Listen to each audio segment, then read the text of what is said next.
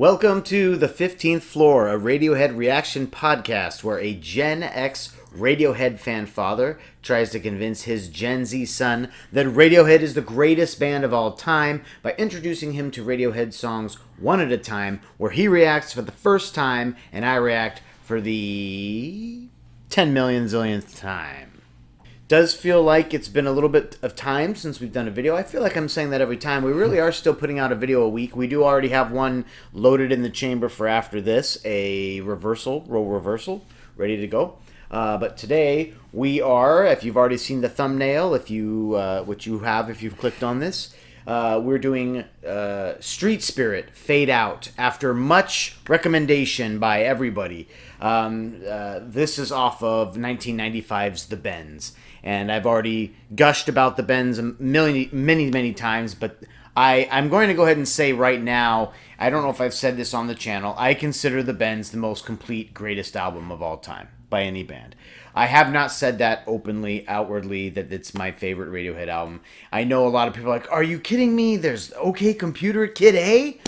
In Rainbows? Yes, these are all wonderful. These are all great, but this was my headlong introduction into Radiohead. And not just that, I just think there is not a mistake on this album. It might not be as musically complicated as later Radiohead stuff, but it as a rock album, it just I think it's the greatest album of all time, and that's really saying something. I'm pretty impressed with my ability to say that. I don't know. There's not an angle corner note of this album that I haven't heard a million times, and that's okay. It is an album I do not ever get tired of. This album, there's a lot of albums I don't get tired of. That's not saying a lot to say that, but I think it's just time I just come out and say that I believe the Bends, OK Computer, and the Bends are really right there, and yeah, there's so much other things in their library that I just think are just beautiful, wonderful things. But I think as far as a listenability album, if you're not sure how you feel about Radiohead, I think you could just listen to the Bends straight through, and you could love it. This is the closing track on the Bends. It's the final track, and it was recommended by Melchior Aksak, Raphael C., Noam Abramovich, and Nils Olaf Leif. All names you're familiar with. They are regular commenters. They are regular likers and subscribers. And so we really appreciate you guys. You've been around a long time, and well, 2 months, 3 months, however long we've been doing this. But you've been there from the beginning. Yep. And that is why we chose this song, because it comes from just a great album. I'm excited to get back to some of their newer stuff again, but we're going all the way back to 1995, even though it'll only get 300 views because it's off of the Bends. Yep. Right? That's how it goes. Jacob, what do you know about Street Spirit Fade Out? It's a song. Do you not? You don't recognize me saying what? Yeah, I don't think you'll know this one. I think I think we've been through all the songs that I know. Yeah, probably. Well, almost. Yeah. Of course, we have included the music video in the description. I say music video this time because this is a great music video. But if you have not heard Street Spirit Fade Out, before we listen to it, we're going to listen to the whole thing. We want you to listen to the whole thing. Please open another tab and listen to the whole song and see what Jacob's going to be reacting to. Without any further hesitation, here is the closing track from 1995's The Bends, Street Spirit Fade Out.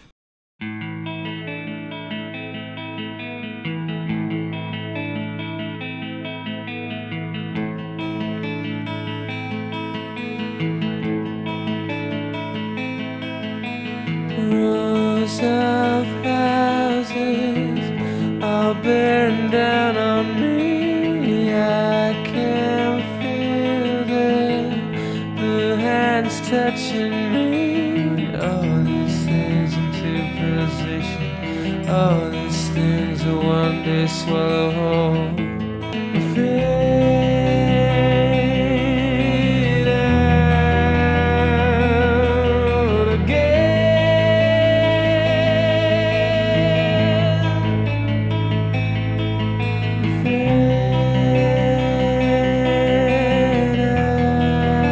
I like the guitar, the repeating guitar.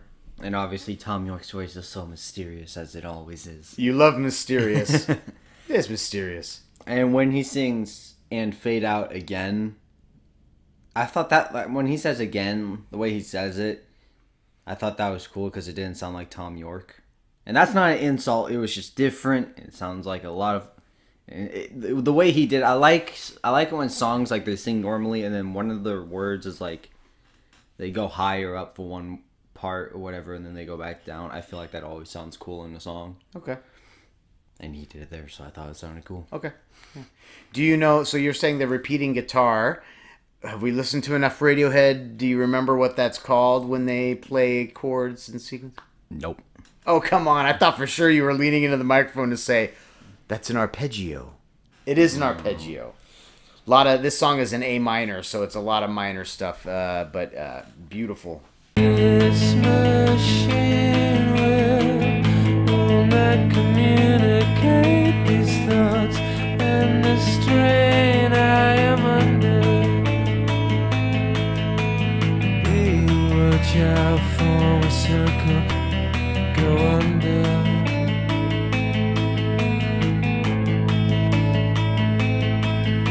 Fade out again.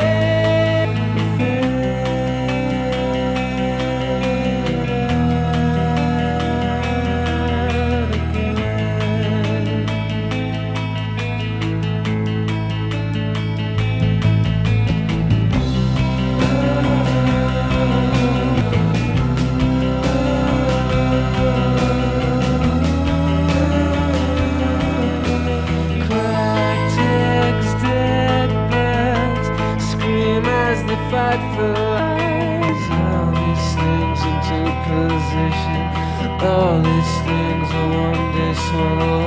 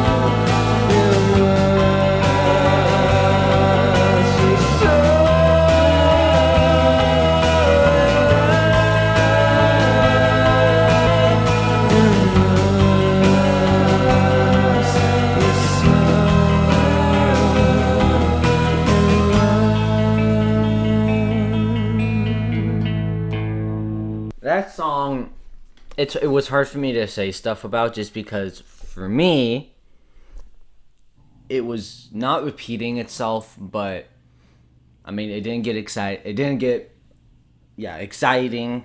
It didn't get lower. It stayed the same. It stayed consistent, and not to compare.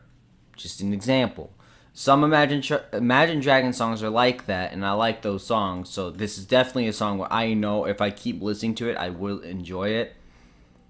And at the moment, I still enjoy it. I thought the lyrics, the vocals were nice to listen to. I appreciate that you didn't stop it very much because I think you have to let that song envelop you a little bit. And that's probably true. And that's what I think a lot of people want you to do with all Radiohead. They want you to just stop, listen to it, and hear it. Because you're right, it doesn't crescendo. It doesn't drop. It doesn't hit with a lot of stuff. It just wants you to feel. I don't know what I feel. I feel confused that I can't feel anything. I think The Bends is extremely accessible. The Bends does work very well as a complete album, but it's not laid out the same way later albums are. So I think it's all very accessible. This song, individually, solely, might not be that way. All by itself, it's really dark and grim. One that I think the members of Radiohead are openly willing to admit how dark and grim it is. I mentioned in the comments that this is just the perfect ending to not only The Bends, but the phase that Radiohead was in, as they were ready to move on and do OK Computer, and maybe even looking forward to something else like Kid A. This song, I love that it finishes with the line, "Immerse your soul in love."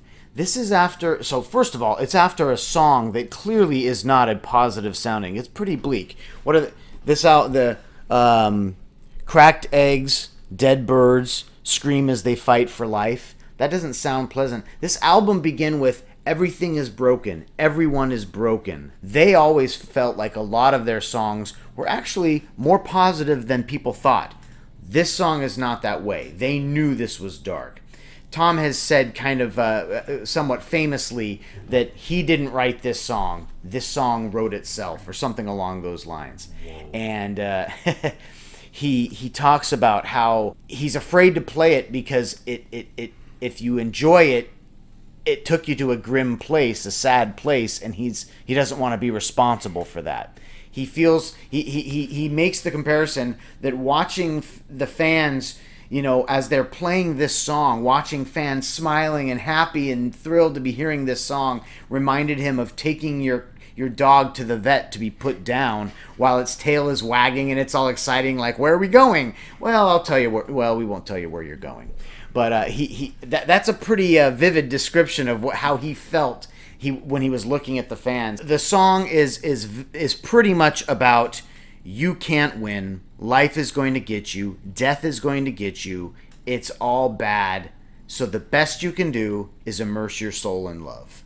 Just embrace it, and not embrace the darkness, but embrace the good that you can, because life is still sad. And I know that sounds way grim and it sounds really dark, and maybe as a religionist I don't see it that way. But I see that little bit of hope, even with the sad song. I see that little bit of hope in those lyrics. And then what's the very next song that they release on an album? It's Airbag. We're back to save the universe. I love it. What's your score? Street Spirit, Fade Out. I don't want to give it a 6.5 again because I keep giving things 6.5. So I'll be nice and I'll give it a 7. Yeah, and it definitely is worth more than a 7. So when you said 6.5, I was like, oh, well, 6.5 because it's just, you forgot your scale. It was the first time listening, and it was the first, like, okay, it was just a song that, yeah.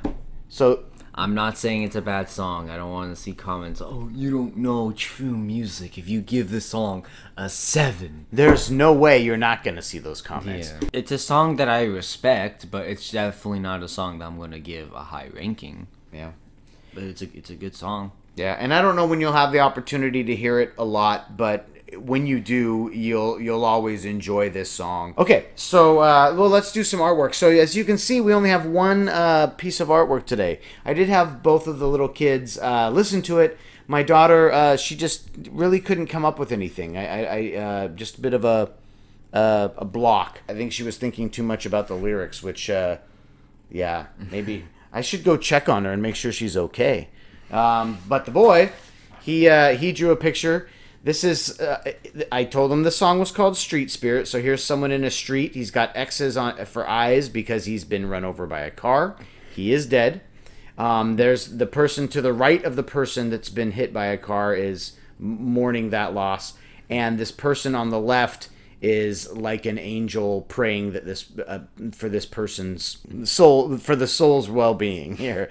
It is a...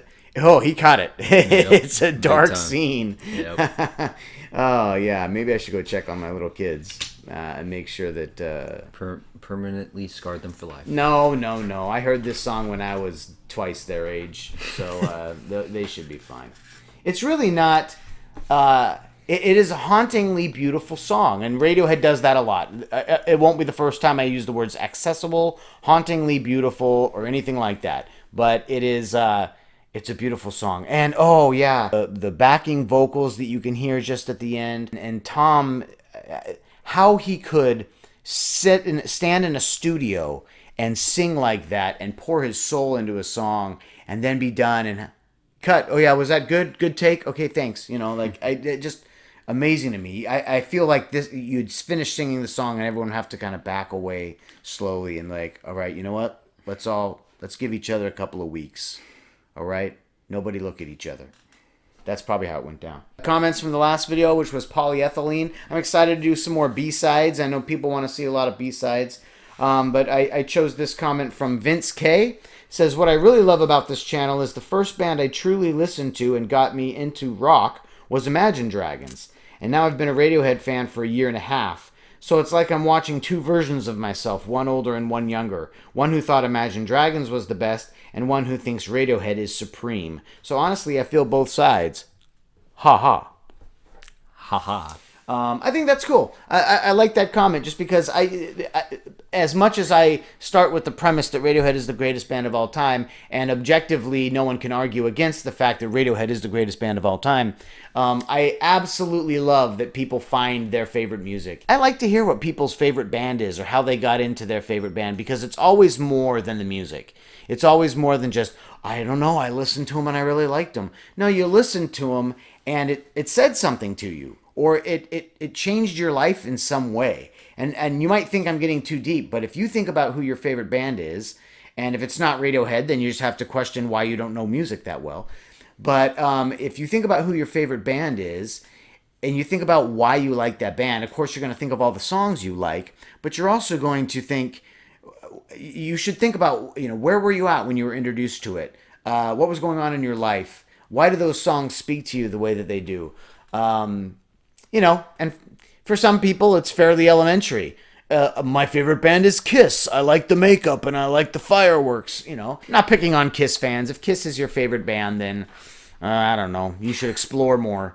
But I don't begrudge anybody that thought. And I make it sound like I do because I occasionally do pick on some other bands. But that's just because I'm a Radiohead nerd. I can see how anybody could get an Imagine Dragons. Truthfully, your siblings who have heard all these Radiohead songs, they like Imagine Dragons. They're listening to those all the time, like the same two songs. It's kind of driving me crazy.